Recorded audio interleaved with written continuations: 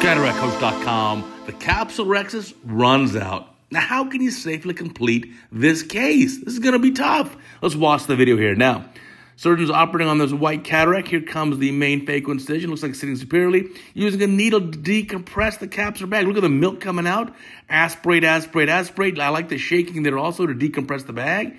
That's really important. That's going to be a lot helpful. Now, let me tell you about radialized.com, our new sister channel. It's already been launched for a month, and I know you love it. It's growing every single day. A new retina video. So much to learn. Check it out. Now, here comes the rhexis. Watch carefully here. You've decompressed the bag already. Getting the rhexis to come around. Grabbing the edge there. Now, watch, watch, watch, watch, watch. Look at that going out. Which way should we be pulling? You need to do the little maneuver. No, it ran out and got amputated. Now, what do you want to do? Surgeons are going to come in with some micro scissors and cut the other side of the rhexis to kind of bring it around. But now you've got that one weak spot where the rhexis ran out. Now, could it have been saved? Probably, if you use that little type maneuver, pulling back on the flap before it gets all the way out to the designer support. Now you've completed it, but remember, as you operate, you've got that one weak area. Well, don't get the bubbles in the eye. Let's get the bubbles out. Here comes the chop technique here. Chopper on the left hand. Phaco probe on the right hand. Yes, we've sped the video up here to be efficient. Now let's see. Phaco probe going in. Chopper going around the equator. Very nicely done. Beautiful. Very nice. Rotate it around. Again, you got to be very careful here because you don't want that one area to run all the way out. Now, your technician needs to set up your phaco machine so you don't have so many air bubbles. Here comes another chop almost. And there's a good chop. Looks very good. Very advanced surgeon here doing a beautiful job. Aspirate these pieces down. Again, how do you finish this case without putting stress on the capsular bag? Because that one area has a weak spot now. If you get the nucleus out, clean up the cortex, get the lens, and you can have a beautiful case and no further issues here. But if you're not careful and you stress the bag, you can cause that one area to rip all the way back to the posterior capsule, and then you're in a hot mess. So how do you recover from it? So let's watch carefully here. Surgeon's getting these last few pieces out. There's some subincisional material. Maybe, I like this idea, great idea. Inject viscoelastic, go to position 0, then come out. Don't let the AC collapse. I think that's a really smart idea. Viscoelastic, as you know, is cheaper than vitreous. Now, going inside here, aspirate, aspirate. Here's the cortex removal using a coaxial probe. Sometimes it's easier to do a bimanual approach, but certainly coaxial works here as well, especially with the bent tip. It's just that subincisional material has to be removed. I agree. Remove this stuff first and do the area where the runout is last. So in case you get unlucky, at least you don't have any cortex left in the bag. So there you go. Okay, some subincisional stuff still left. Get that out.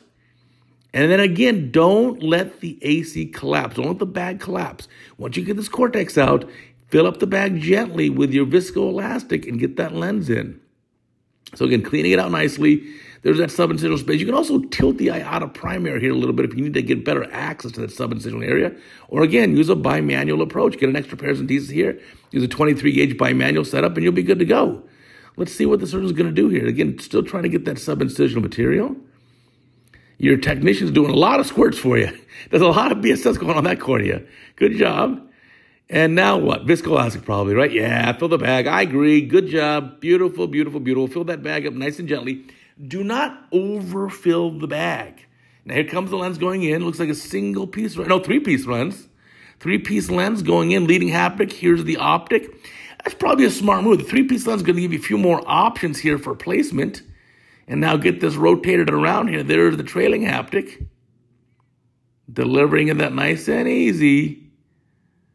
And there you go. Get that trailing haptic in. Everything's in the bag. Now, should you leave the one haptic pushing outwards at the site of the designer weakness or the capsular weakness that ran out to the designer support? I don't know if it makes a huge difference. I'd probably want to rotate this lens about 90 degrees, and look, our surgeon's doing it. Yeah, there's a balance, though. So at this point, I just leave things well enough alone right now. I would not do further manipulation. Seal up the incision here. Is there some subincisional cortex? There it is, out now. Cleaned up very nicely. And now finish up the case here. I'd get BSS on a cannula in your left hand to inject that to not deflate the eye at all. And let's see what we're going to do. When you come out of this eye, nice and easy. Again, I'd limit the manipulations at this point. Okay, finger to hold the incision down. That's an interesting technique. I've not tried that before. Finger seems like a little bit of a large instrument to use on the eye like here. But let's find out. Here's the BSS on the cannula. Hydrate the main incision. And looks like he escaped. So yes, beautiful job by our guest surgeon. Everyone has this happen to them every once in a while.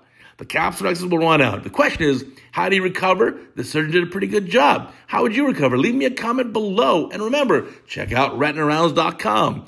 New video for retina every day, and it's even great for cataract surgeons like you and me.